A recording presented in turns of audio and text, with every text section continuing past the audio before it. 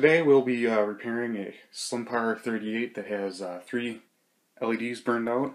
As you can see, we have 3 reds burned out, and it's been like that for a while. We just haven't got around to fixing it, but it's something that needs to be done because it affects the color mixing.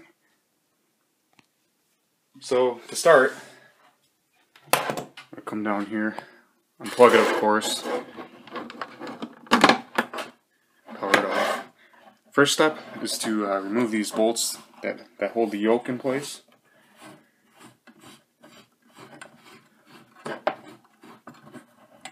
Pretty simple.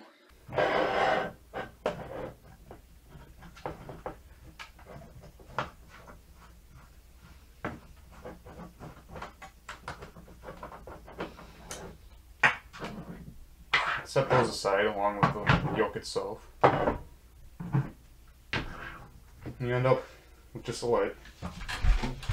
Now we're going to go inside, so you need a screwdriver. I mean, it's pretty self-explanatory. The 4 bolts on top need to come out first.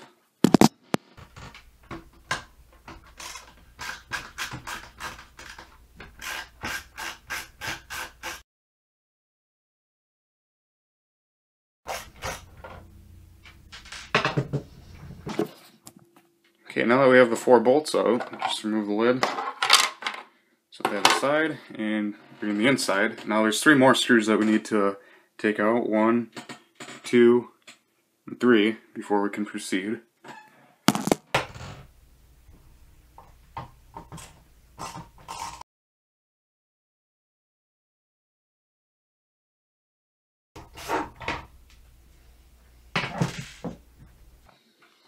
Now we're inside, this simply comes right out.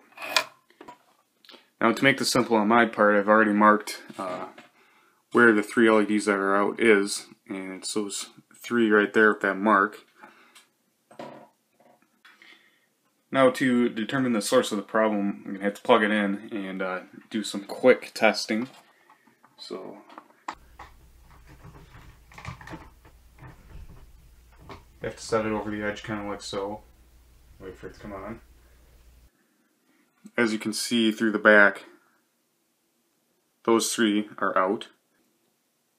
This could be one or 2 things. It could be a resistor that's causing the 3 of them to go out, or it could be one of the LEDs itself. To determine if it's a resistor or an actual LED, all you need is a simple piece of wire. Now this is going to be hard holding the camera and the wire at the same time, but basically I'm going to take the end of the resistor that goes into the 3 LEDs that are out, and because I think it's the first LED that might be out, I'm going to jump the end of the resistor to the beginning or the positive side of the second LED in the line, and I'll try to demonstrate that. And if the light comes on, that means the first one, of course, is out.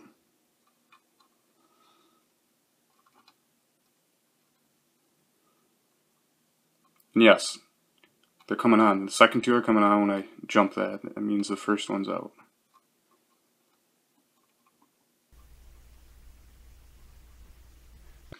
If the second 2 LEDs, when I did the test, didn't come on, that could possibly mean the resistor itself was bad. So what you'd do is you'd find a different resistor, go off the end of that, and try it from the beginning of the 3 LEDs. If they come on then, that means the resistor is bad.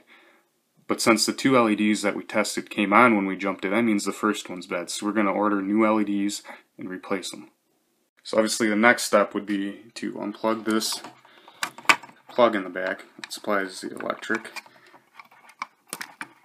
And there's a glue on here, so you're going to have to take something and like a screwdriver and kind of pry that glue off. It can be a pain in the butt, but once you have this off, you're good to go.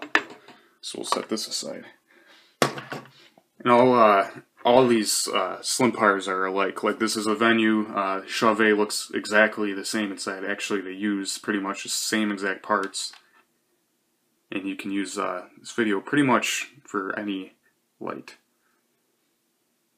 Here's the actual LEDs. I bought 15 red ones. It was only like $3, $4 on eBay. It came pretty quick, so no big deal there. We're just going to need one of them today.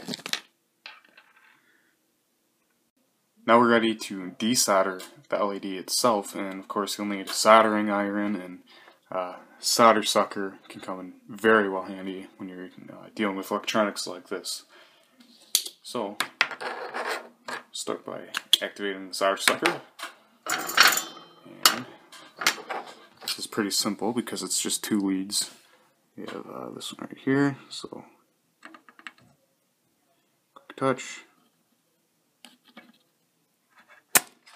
Got it.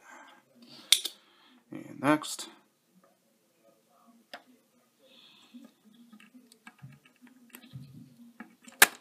got it. Right. Now, the LED should just come right out. Yep. Loose. So we'll just knock it out from the top.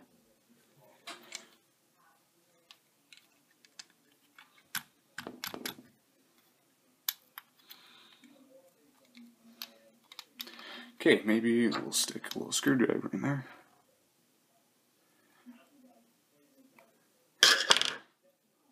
It's like pulling a loose tooth here. She doesn't want to come. Oh, there we go. So here's the old LED. Okay, now we're ready to put the LED back in. So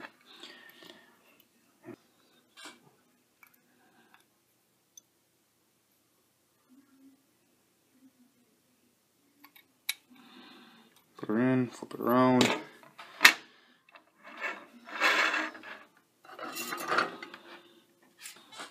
And what I like to do is start by just putting some of the solder on there, heat it up real quick.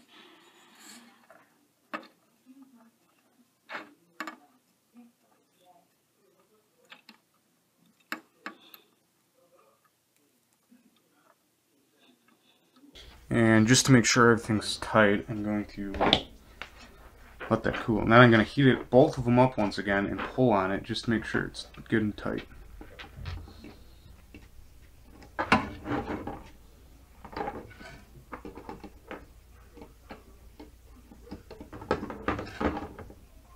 Alright.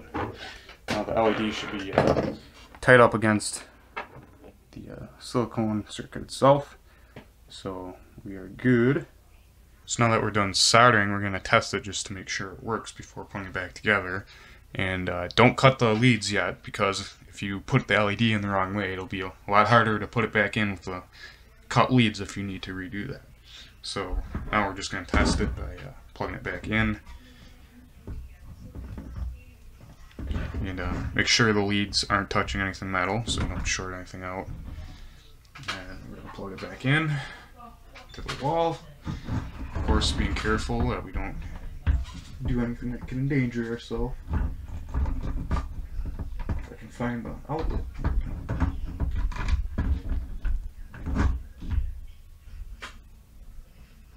And we're back in business. They're all on. Repair worked. And if the 3 LEDs were still out and you know it's the LED that's burnt out, just desolder it and flip it around and put it back in. It should work. So now that we have everything working, we're going to unplug it and screw everything back together. Reverse order of how we took it apart, obviously.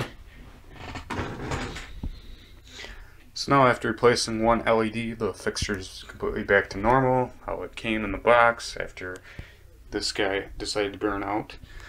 So now you know how to fix burned out LEDs on your LED fixtures.